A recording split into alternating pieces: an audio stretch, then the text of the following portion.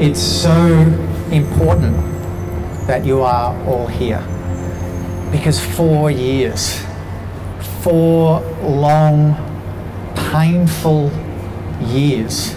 What an awful milestone. I mean, I think about all of the things that have happened in my life in 4 years. I think about all of the things that have happened in the world in 4 years. And then I think about the innocent men on Manus, the children and the families on Nauru. They have spent every minute of every hour of every one of those days trapped behind the same fence. And in that time, people have been shot at, people have been sexually assaulted. So we're here tonight to remember. We're here to remember the people who have needlessly died at our government's hands. And we are here to demand a future for those who are still left on Nauru and Manus.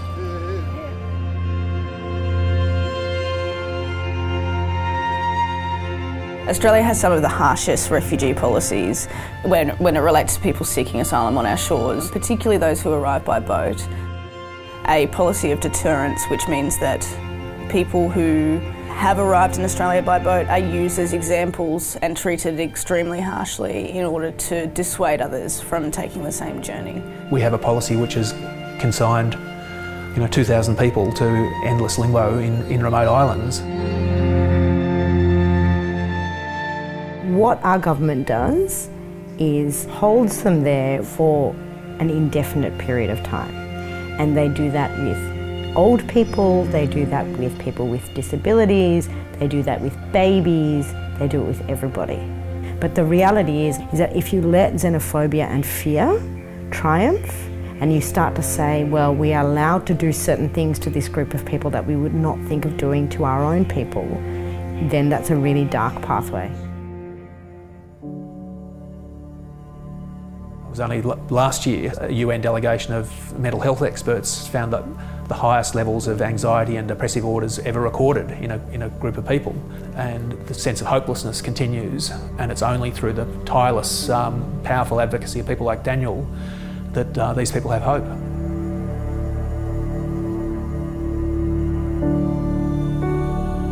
There was a number of people who had been brought to Australia for medical treatment, and as they were concluding their medical treatment, the Australian Border Force and Serco Immigration Services were forcibly putting people on planes and taking them back to the camps on Nauru and Manus. What happened at that moment is that Daniel and his team just didn't give up.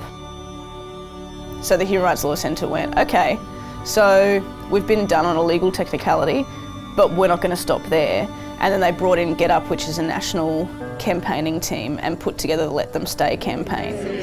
It is fundamentally wrong to condemn these people to a life in limbo on a tiny island. Daniel called me because he said, I have 267 clients who are relying on this case protecting them from being sent back to certain abuse in Manus and Nauru in the offshore centres. And he said, I think the legal grounds could be exhausted and I want to run a campaign.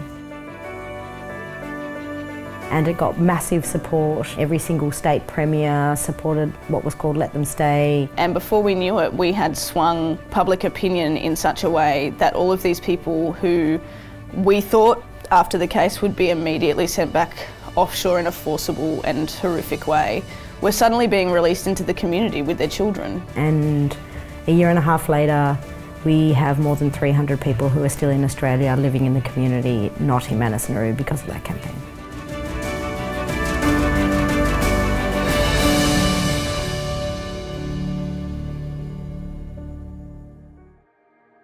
Daniel's work has really been important in advancing pluralism by getting across to the mainstream population that these people, they've suffered enormously. They share our dreams, they share our hopes. They crave the opportunity to contribute, to engage and to enrich our society. This removing of the notion of difference and the focus of, oh, this is a person seeking asylum. It was like, well, no, these are just people and they should be protected just like anybody else. The subject matter of his work is at the centre of global pluralism at this point in time in the global debate. The work he's doing is internationally significant and precedent-setting in terms of a defence to the forces that are encouraging us globally to withdraw from a plural society and withdraw from welcome and withdraw from rights obligations. And for many of these people, there's a sense to which the world has forgotten them. So this award for Daniel not only recognises his work, but I think acknowledges their plight. And I think it's immensely significant for them.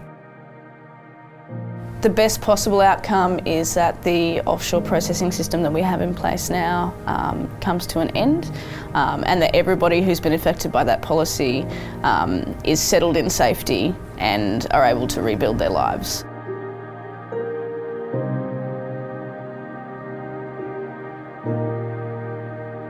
At the heart of pluralism is valuing and respecting difference, recognising that all people, whoever they are and whatever they do and wherever they come from, deserve basic decency and respect. Because if every country in the world just adopted a single-minded focus on frightening people away, where would the world's refugees go?